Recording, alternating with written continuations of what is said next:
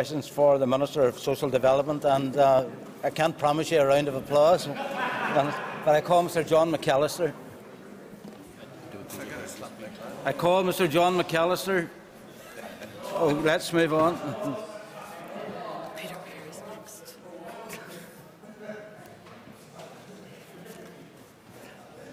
Just because we need the extra time, I'm going to give you that amount of grace. Pay attention, please. John McAllister. Question number one. Thank you. Speaker, and thank you, John, for eventually getting to question number one. The current housing selection scheme has been in place since 2000. The consultation published in 2011 by the Housing Executive suggested 4 changes to the scheme. My predecessor took the view that a more fundamental review of the scheme was required, and that this has been taken forward by my department. In close discussion with the Housing Executive and the Northern Ireland Federation of Housing Associations, it is clear from this review that there is strong support for many aspects of the current scheme. However, it is also clear that after 15 years in operation, the scheme may benefit from some changes to make it operationally more effective. Independent research was commissioned by my department to consider the operation of the scheme in Northern Ireland, examples of good practice elsewhere and recommendations for change. This research was made available with a number of recommendations which would significantly alter the current scheme. The research was published by my department for discussion in 2013, and the last year I published a summary of the responses. I am of the view that changes are needed to the current scheme to ensure that those in the greatest object need are prioritised, and to ensure that the common waiting list operates smoothly and effectively, to enable those who are in the greatest housing need to access accommodation. I am continuing to give my consideration to the proposals for change as they develop, and to ensure that any proposals are supported by evidence of need and of benefits of change to the scheme. My officials are also working with the Housing Executive to consider the evidence available, and any proposals will be presented to the Social Development Committee as soon as possible. Thank you, Mr. Speaker, and sorry for being momentarily distracted. I welcome the Minister's reply that he is looking at, and he will know that I've raised it with him in private as well, that issue round when families' circumstances change.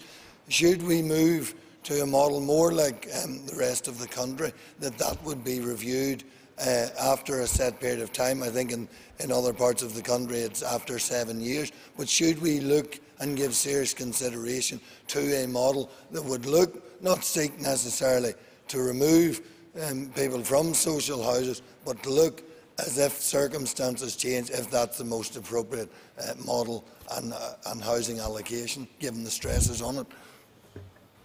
I thank the member for the interest he takes in this particular issue, because, and I think for all members in this House, it is an issue which we have to deal with day and daily in our constituency offices in terms of those people who are seeking to find appropriate accommodation, in some cases accommodation. But I think the question is always well asked: will housing need continue to feature in the allocation process? And I think that's a fundamental question that we need answered. And there are no proposals at this minute in time to move away from prioritising housing need. The research found the strong and continued support for prioritisation of applications and allocations of accommodation, primarily on the basis of housing need. And stakeholders agreed that there was and needed to be a continual debate around how well the current system captures objective housing need. And I think that the work that we've done to date, the recommendations that we are considering, is all part of how we can come to an agreed position. And I say that for this reason. I am concerned that this becomes another issue which is very divisive. There is nothing more sensitive, and there is nothing that could easily be used by others for all the wrong reasons to generate opposition and generate strife around an issue which there should be a general broad acceptance, and that is ensuring that we meet the needs of people who are currently in need of priority housing. I thank the Minister for his answer and his sincerity in appreciating just how important social housing is. Given that housing associations have been with us now for more than 20 years and are a mixed bag, some of them good and some of them coming before the Public Accounts Committee for all the wrong reasons, would the Minister in the future be of a mind to consider giving responsibility to the Housing Executive to provide some social housing? I think that the journey that I have been on for the last number of months in relation to housing has been one where I have endeavoured to try and work with all the providers that we have in relation to housing. Housing is a very complex issue. It's not just solely down to one organisation, and I appreciate the work, and there are times we have differences, both with the Housing Executive and with housing associations. But let's remember that in terms of other providers, whether it's co-ownership or the private sector, we need, and I said this recently at the Association of Housing Associations Federation's annual conference, that I want to work continually and collectively with all the housing providers to give the best outcome. And what's the best outcome? To continue to provide good quality homes. And the point that the member makes is something which should be given consideration to. But he will also have to appreciate that I'm trying to move a number of organisations at different paces and at different times. But I've always rehearsed that the one objective for them all collectively is keep the focus on delivery of good quality homes, because the one thing that will transform and change our society, and I think we have many examples of it in Northern Ireland, is when we deliver for our communities and for our people those very things, and that is good quality housing. Thank you. And I call Mr. Adrian Cochrane-Watson. Mr. Speaker, would the Minister acknowledge that under the current points system there is a distinct group, namely our armed forces? When they're returning to Civvy Street, they're not getting the necessary priority in housing and indeed support that they deserve. I thank the member for his question. Under the current housing selection scheme, priority is awarded on the basis of objective housing need, as we've said. Points will be awarded where the applicant or a member of the applicant's household is returning to civilian life at the end of their service in armed forces and no suitable alternative accommodation is available, or the applicant could not reasonably be expected to seek such accommodation. Points will also be awarded where the applicant or a member of the applicant's household is the widow or civil partner of a recently deceased serviceman or woman who is no longer eligible for married or other service quarters, and no suitable alternative accommodation is available, or the applicant could not reasonably be expected to seek such accommodation. I have no plans at this stage to increase the number of points awarded to people who have left the armed forces, but the Armed Forces Covenant proposes that members of the armed forces community should have the same access to benefits and social housing as many other citizens and should not be disadvantaged by the requirement for mobility whilst in service. And my department's policies, I trust, accurately reflect that aspiration. Speaker, the Minister quite rightly pointed out that how this issue can be divisive, and one would hope that all efforts would be made to prevent that. Could he say that have we reached a position in order to increase understanding regarding housing provision that perhaps we might need to redefine what he calls the need these days? And I think, in response to the member, that is what I was trying to say in terms of the consultation that was published back in 2011. And at that stage, the Housing Executive had suggested 4 changes to the scheme. And then we brought forward, or my predecessor brought forward, the fundamental review of the scheme. I don't think any of these things ever stay static. And of course, it's easy to come to this House and to refer to reviews and strategies and all of that, but the reality for us all is how we respond to this and how the response is given to our constituents and to the members' constituents who come to him on this particular issue. But I can assure the member that we are giving serious consideration as to how we can make improvements where those improvements can be made in a way which benefits and is in the best interest of people seeking good quality homes.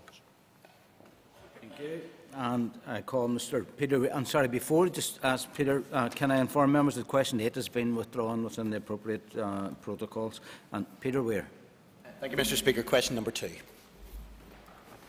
Thank the member for his question. My department stepped in, taking forward a major comprehensive development scheme in Bangor Town Centre. This long-awaited and much-anticipated scheme will transform the town centre, bringing many new jobs, homes, shops, offices, and it will act as a major attraction for visitors. There is widespread support for my department's actions, and officials regularly meet with the statutory bodies, elected members, local businesses and the community representatives to keep them informed about the process. My officials, in partnership with Council, are on target to appoint a private sector developer who will be responsible for constructing the scheme in September 2016. The estimated cost of the scheme is £60 million, and it will be financed by the private sector. In March of this year, my department attained planning approval for a scheme that will provide in excess of 25,000 square metres of floor space. The new development includes residential, retail, commercial and hotel accommodation, restaurants, cafes, a courtyard plaza and public open space on marine gardens. The proposal put forward will complement the public realm works which are nearing completion and restore the area into an attractive, vibrant, inclusive place for everyone to enjoy and enhance the reputation of the town as a key tourist and shopping destination in Northern Ireland. Mr. Peter Weir for supplementary. Thank you, Mr. Speaker, and can I welcome the response of the Minister and also the work that has been ongoing between his department and local stakeholders, particularly the local council. And I can ask him for what he believes to be the anticipated timescale for the start of the project. I thank the member, and I concur with the member in relation to the benefit that this will bring to Bangor and to a place that we all enjoy visiting and have many happy memories of being in that seaside town. And I trust that these works will make a huge contribution to that experience for many others. The granting of the planning permission was a key step in the development of this process. My department, in conjunction with the Council, at this stage, I want also to pay tribute to the Council, not only to their financial contribution but also to the work that they have done in working with my department. We're working closely with them, and we hope to appoint a private sector development partner in September 2016 to take forward the proposals, and it's estimated that groundworks will commence around 12 to 18 months after the appointment of the developer. I'm going to call Mr. Leslie Cree. Thank you very much, Mr. Speaker, and I thank the Minister for his response. I wonder, Minister, could you confirm to the House if all of the property has been acquired at this stage, and will in fact there be a development brief as we used to know it? Thank the member for his question, and I can inform the member that the majority of the property is now in the ownership of my department. My officials have been negotiating with the 3 remaining property owners for a number of months to achieve agreement by mutual consent. Negotiations are ongoing. However, it is unlikely that agreement will be reached for all the properties, and the department has issued notices of intention to vest to the remaining property owners. My department also requested a public inquiry into this decision to adopt a development scheme for Queen's Parade and the issue of vesting notices, and this is set for February of 2016. A final decision on making and enacting of the vesting order will be made following the public inquiry. Thank you. And I call Mr. Paul Given. Question number 3, Mr. Speaker. Thank the member for his question. I attended the launch event for the newly completed Lisburn Public Realm scheme earlier this month. and was impressed with the transformation brought about within the city centre, and especially the event space in Market Square. And I thank the member and his colleagues for the hospitality that they showed me on that occasion when we came bearing good news to Lisburn city centre. The Lisburn Public Realm scheme was designed to create a world-class space with unique and interesting features introduced to showcase the retail offering within the city and to help improve the pedestrian experience by reducing the dominance of the car in the city streets. The transformed environment will be a great driver for investment, tourism and economic prosperity. The poor quality environment in a number of these streets within the city centre has become even more apparent following the recent public realm improvements, demonstrating that there is a potential need for further intervention. And currently my department, in conjunction with the Council, are exploring this potential and considering a Lisburn linkage project which would see public realm improvement works to the streets which link the Market Square and the Bow Street area. Naturally, this project will be subject to the necessary positive economic appraisal and to the availability of future finance. But looking beyond Lisburn in the Lagan Valley constituency, I hope to be able to shortly announce the appointment of a consultancy team to deliver a transportation assessment for the Dromore Town Centre. And my department will continue to work with the Council and its officers to identify suitable projects that could be taken forward within the main urban towns in the member's constituency. Mr. Given for a supplement. Can I thank the Minister for that response? And he should know that he is always welcome in Lagan Valley, especially when he brings the departmental chequebook, which we hope that is opened again in due course. We too in Lagan Valley hope that the public realm scheme will act as the stimulus, and already there are new shops opening, and we trust that that will continue to be the case. The Minister will be familiar with the Lagan Bank Quarter development, a project that the Council has developed a master plan for.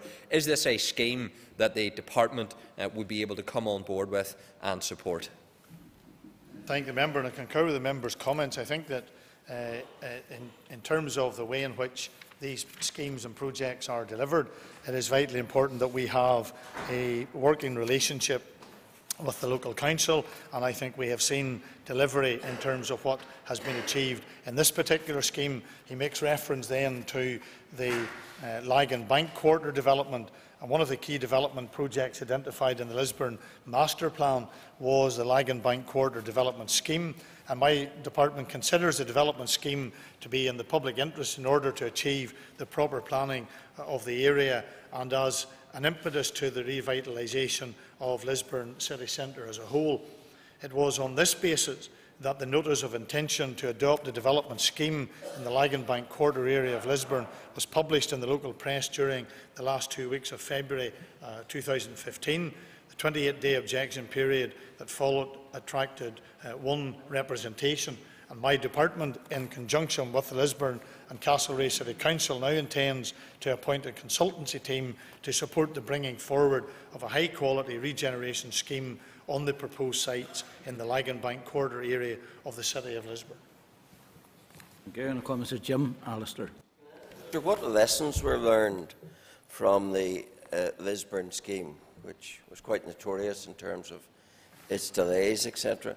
My reason for asking that is that, judging by the volumes of complaints I'm now receiving about the scheme in Ballymena, there seems to have been a dearth of lessons learned, in that delays and huge inconvenience seems to be the order of the day. Thank the member for his question. I trust him, try to learn from lessons, and the revitalisation schemes, the public realm works, you always learn from them. And given the fact that there was some connectivity between those involved in one scheme and the other, and he makes reference to our own constituency in Northampton, in particular to Ballymena, that is an ongoing situation, and as he will probably know, that work has now ceased for the Christmas period as the agreement, and will recommence on the 6th of January, I think the date is. But in these schemes, whether they be in Lisburn, whether they be in Ballymena, whether they be in any other part of Northern Ireland, you can always learn lessons, and maybe that's a lesson the member who asked the question should take on heart. Thank you. And I call Ms Karen McKevitt. Mr Speaker, question 4.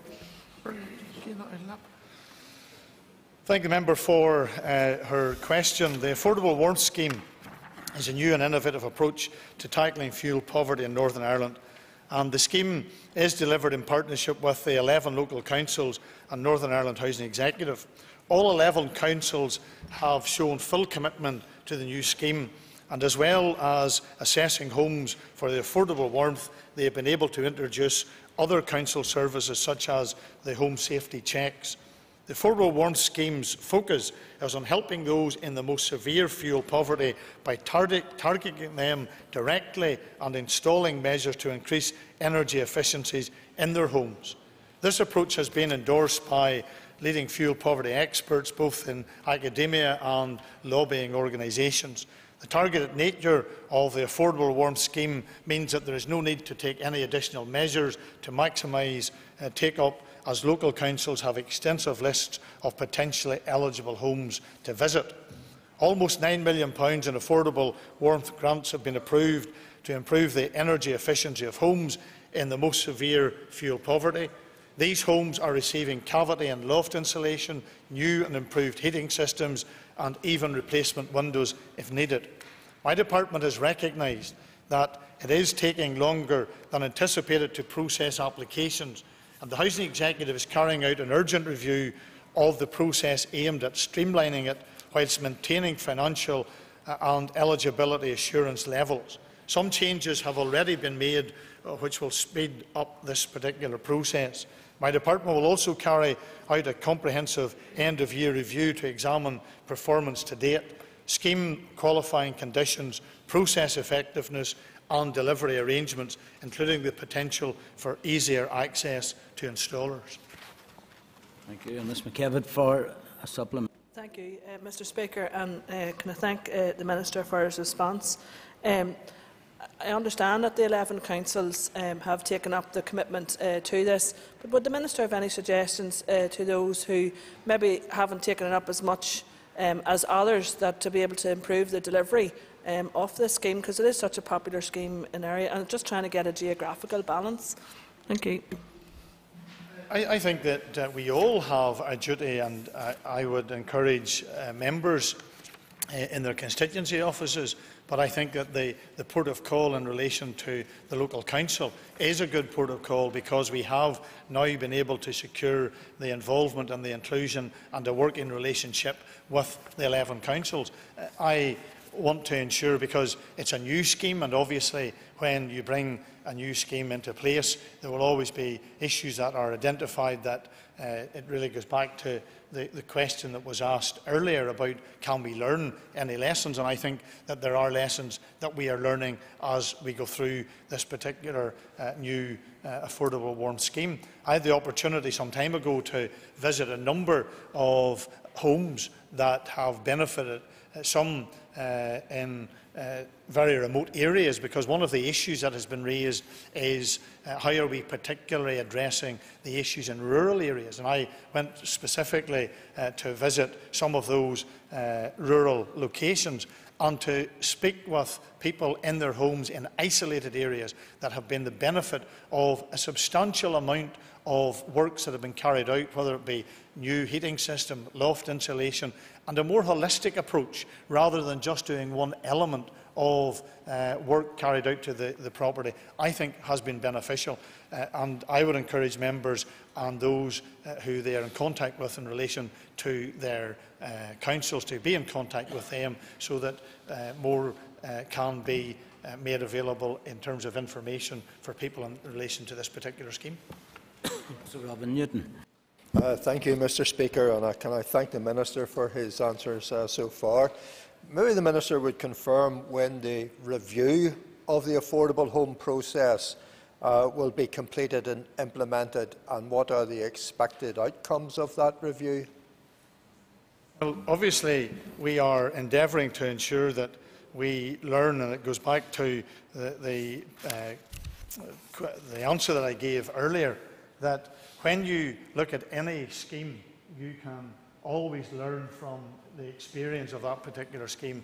I don't want this review to last very long. I don't want it to be very protracted in terms of the time that it takes. And I trust that as we go through the process in relation to the review, that we will be able to soon identify where we can make useful and valuable changes, so that we will, as I said to the previous questioner, enhance this particular scheme and make it one which people actually want to become part of, and therefore we can actually increase the number of people who become eligible, and not only become eligible, but actually take up the particular scheme as it was intended to do in the first place.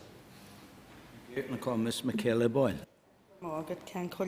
Minister, this scheme has indeed been very successful in my own constituency, and I want to commend the Council for the work that they are doing with the public in relation to processing the applications for the scheme.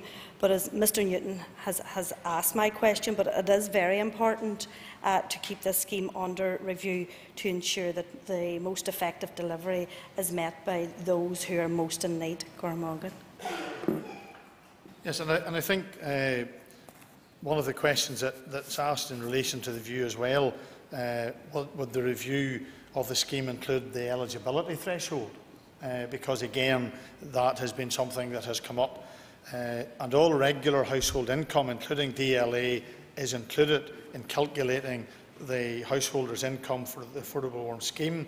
The personal independence payment is not currently payable in Northern Ireland, but will soon be when we have the passage of the welfare bill, and consideration will have to be given to its treatment when the decision is reached regarding its introduction.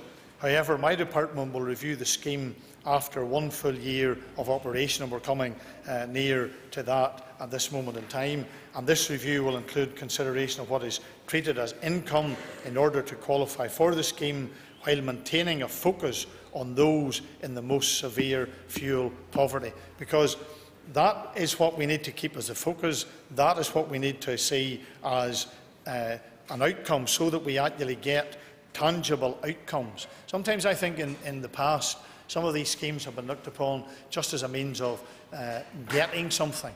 But it's what the purpose of getting that is for, and it is to reduce fuel poverty. It is to enhance properties that do have very poor insulation, in some cases no suitable heating arrangement, and as the member knows, in areas like our own constituency, very rural areas that in the past have not benefited as a result of previous schemes. And I think that's why we have endeavoured in this scheme to have a wider reach, and that was why we used the thematic approach in terms of the original information that has informed this particular scheme. And as we look at the review, those things will all again be reconsidered as we give a review to this particular scheme.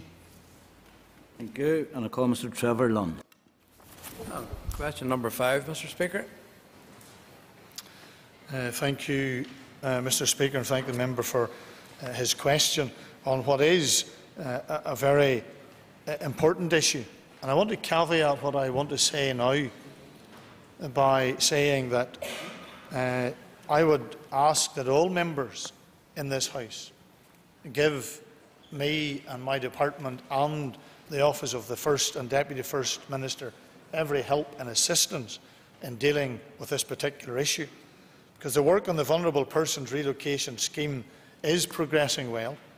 My department is involved in the Strategic Planning Group. It participates in that, led by the Office of OFM-DFM. A senior official from my department leads on the Operational Planning Group, made up of key stakeholders from central and local government and organisations in the voluntary sector that have expertise in supporting refugees. Weekly meetings are taking place where detailed plans are being drawn up for the arrival of the first group of these refugees in Northern Ireland. and all agencies involved are content that Northern Ireland will be ready for the arrival of the first group of refugees, which is expected during December. Mr Lunn for supplement. I thank the Minister for his answer. Could I ask him, what specifically, has there been any discussion with OFM DFM around the potential community relations problems that may arise? And also, is it the intention that these refugees should be clustered, use that word, or more dispersed across Northern Ireland? Thank the member for his supplementary. There has been ongoing discussions between particularly the operational group, which my department is responsible for, and OFM, DFM, with a number of organisations, because I am very aware of the particular challenges, and certainly I have to say I have been disgusted by some comments that I've seen recently, particularly in social media, in relation to this issue.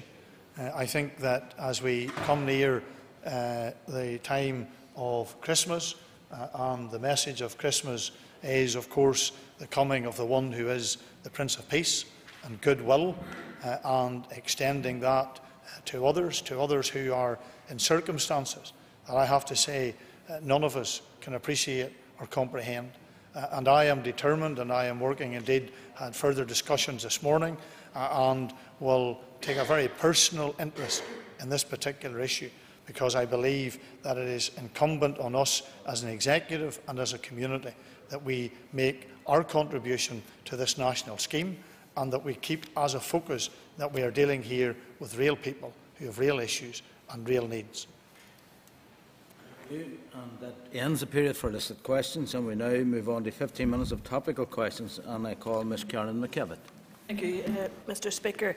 Can I ask the Minister, further to the debate on the legislative consent motion on Wednesday past, can the Minister confirm now what provisions in the 2015 Welfare Reform and Work Bill has been agreed in principle between Sinn Féin and yourselves, or at least confirm the details in writing today to my colleague Mr Atwood to honour your commitment during the LCM debate? I thank the member for her question, and she is absolutely correct. Her party colleague, whom I have paid tribute to in this House during the debate and in previous debates, Mr Atwood, did write to me, and I can confirm that I will respond to, indeed I have a copy of the response in front of me, which I will forward to Mr Atwood at some stage later on today. The member raises the issue, and I think is right to do so, in regards to how we move this situation forward. I think that there are some in this House who would like us to have failed, who would like us to have been in a situation where we didn't find a resolution to an issue that was causing real concern at the heart of these institutions.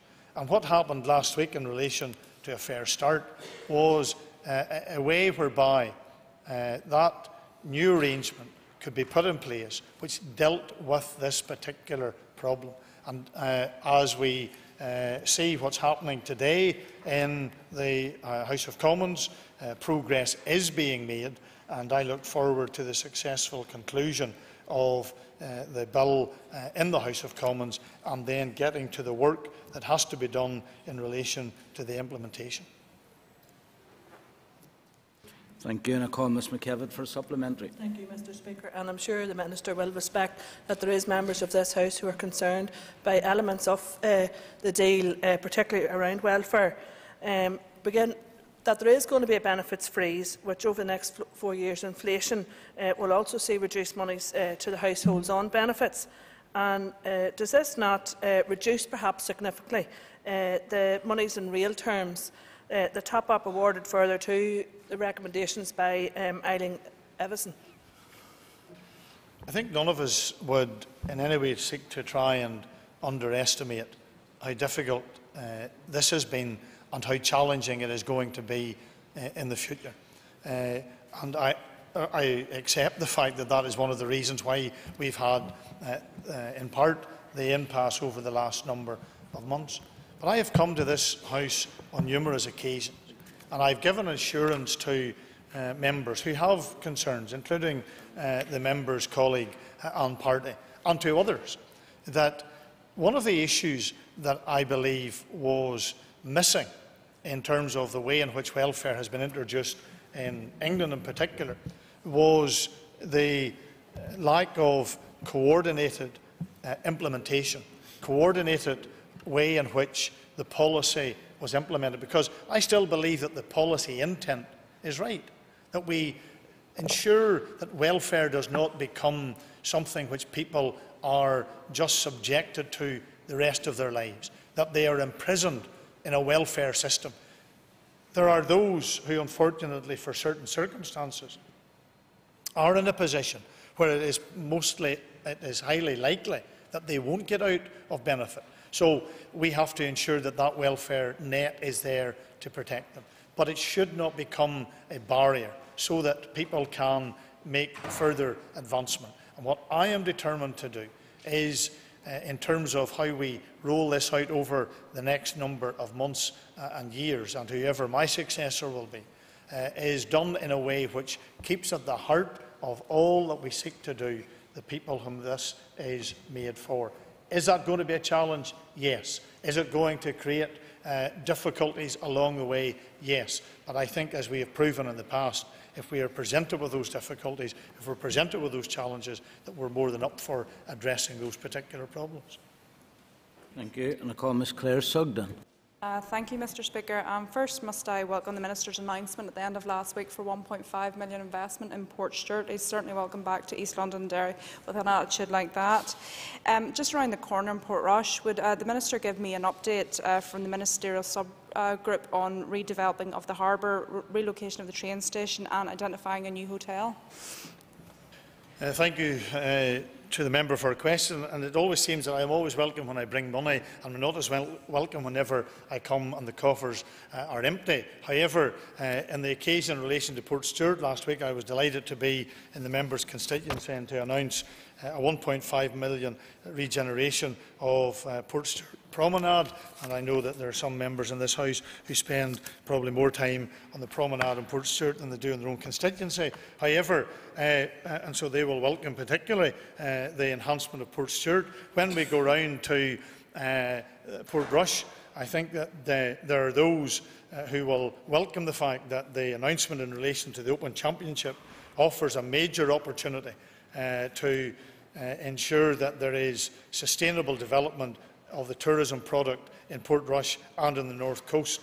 And it's in my intention that a paper will be brought very soon to the Executive that will set out the programme of regeneration works for Portrush. The proposals for its delivery has been issued to my colleagues in the Executive, and I want to ensure that Portrush is in the right place at the right time for taking the advantage of the Open. But I want to say this also to the member. It is not just only about Portrush, it's about the North Coast and it's about Northern Ireland. Because let's remember the huge influx of people that there will be and the interest that there will be in the most prestigious golf tournament that the world knows. Ms Sugden for a supplementary. Thank you, Mr Speaker. And the Minister is always welcome to the prom for Morelli's at any time. There is speculation that around the Dunluce Centre site being a possible location for a hotel. Will the Minister confirm if this is an option he is considering? There has been a piece of work that has been carried out, which I have just taken possession of, which sets out what potentially the options would be. And the member will be aware that there were some concerns by other hoteliers that there was maybe going to be something that would come to Portrush that would be in some way a disadvantage to them. I've now been in receipt of that scoping exercise that has been concluded. It does state that Portrush would be able to accommodate a new 4-star hotel and also a boutique hotel.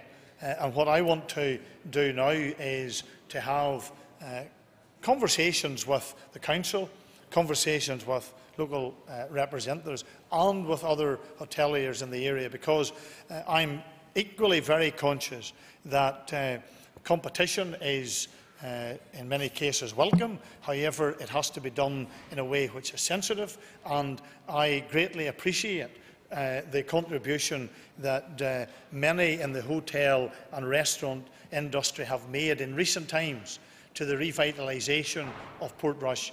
I can remember going back not that many years ago that Portrush was a place where on a Saturday night you wouldn't have felt very comfortable because of just the activities that went on late at night. But I have to say that image and that situation has changed completely, and Portrush now has become a very vibrant local economy, a night economy that is growing, and a key component part of that will be the consideration of a new hotel as set out in the document. Thank you. Mr. Adrian McCullen is not in his place. I do understand that his office was in touch, but was too late for the proper kind of notification. But at least let me acknowledge that the contact was made. I call Mr. Martin O'Muller. Minister, last week you made an announcement around Royal Exchange. I was in public office in 1995 when it first came on the scene. You were probably at primary school then, Minister, but since then it hasn't made the progress that we hoped for. It in fact has been an albatross around the neck of Belfast in that time. Can you give us a pledge that you'll be the Minister to really get this project moving? I thank the member for his question, and the Department did give careful consideration before terminating the Royal Exchange agreement with the Leaside Investment Limited, with our overriding aim to ensure that the north east quarter of the city, including Royal Exchange, is developed for the maximum economic benefit for everyone. And I remain, and I can give the member this personal commitment in the House today, that I remain committed to transforming this part of the city, which has been in a state of disrepair for many years. And I have asked my officials to explore how a statutory development scheme for the area can help establish an appropriate mix of uses. We will continue to work in partnership with the stakeholders across the statutory, community, political and business sectors to make sure we deliver the best scheme possible. And can I also say to the member that that will include the City Council. I've had discussions already with the City Council, because as it is with Royal Exchange, as it is with other programmes that the Council has, and you know the Council has set out its own plans for the future, I think that has to be done in consultation with the Department and the Council and the public representatives for the area, so that we can continue to build on the success which is our capital city, and see progress made in a way which deals with areas, as the member rightly identifies, such as Royal Exchange, that need to be addressed. Mueller for supplement. Thank you, Mr. Speaker, and thanks to the Minister for his answer. I particularly welcome the commitment to work in partnership with Belfast City Council, because I've been very heartened by their investment plans to regenerate the city centre. Would the Minister also agree that this doesn't need to be a retail-led development at Royal Exchange, that retail will be a part of it, but also we should factor in the University of Ulster now in the city centre, of course, culture and arts? Yes, I would agree, and I think that this is where both the Council and the Department need to be innovative in the way in which we look sometimes at situations. We easily get criticised that we never do enough, and questions have been asked in this House about other locations, and why do we not do this in a certain way? I think that we have to come to a sensible conclusion that sometimes we need to identify what is the best for that area and what way it ties in with all the other elements of what's going on around it. The member is absolutely right to make reference to the university that is now located in that area, to not far away the Cathedral Quarter, and all the various elements that make up what is a very attractive and has become a very vibrant part of the city. This could add to that, and there's no guarantee that we should say that this should only be retail. It has to be a mix in a way which provides for that particular area. Thank you. I call Ms. Katrina Rea. Corlia, and I wonder would the Minister outline what additional resources he intends to provide for the advice sector for the remainder of this mandate? Well, in terms of the advice centre, we have endeavoured since coming into office, first of all, to protect as best as we possibly can the budget which the advice sector has had. I value very much the way in which I and my department depends upon the advice sector to give to people advice in an independent way, which is apart from government. And I have, for example, in relation to mortgage advice, we increased their budget by something like 50% because we felt that, given the particular challenges that there were to families and to people who were struggling in relation to their mortgage, it was vitally important that early intervention, early information was made available to people in relation to advice in the mortgage area. In terms of other advice, the member will be aware, having been a minister herself, that at this particular time of the year we all start to look at our budgets for next year. We have the comprehensive spending review, which will undoubtedly be made more, or will be given more detail in relation to that on Wednesday in the House of Commons, and I have to take into consideration all of those challenges. But I can say this to the member: I value the independent advice sector, I value the work that they do, and we have endeavoured to ensure that that is reflected in the money that we give to them. Sorry, there isn't time for a supplementary, and that brings us to the end of question time. Thank you very much, Minister. Yes, a point of order. I just want to raise a point of order in relation to the previous question time when the Junior Minister, Ms Pengelly, was answering some questions. She referred to the Office of First Minister and Deputy First Minister just as Office of First Minister. Now, I think this House will be aware no such office exists. It's a joint office, and the full title of the office is OFM DFM. Now, I understand it is Ms Pengelly's first question time. Having said that, she has worked at some level in that office for a significant period of time, and I wonder would the Speaker make sure that this doesn't happen again. Thank you. Well, the member has the matter now well and truly on the record, and what we will do is observe this situation. I mean, I do think that we are moving, and I believe and hope that beyond the point of people just being petty. There is the fact of the matter: people know what the proper title of the office is, and it should be adhered to. But in the particular circumstances, I don't feel that there's any need for me to take this matter any further.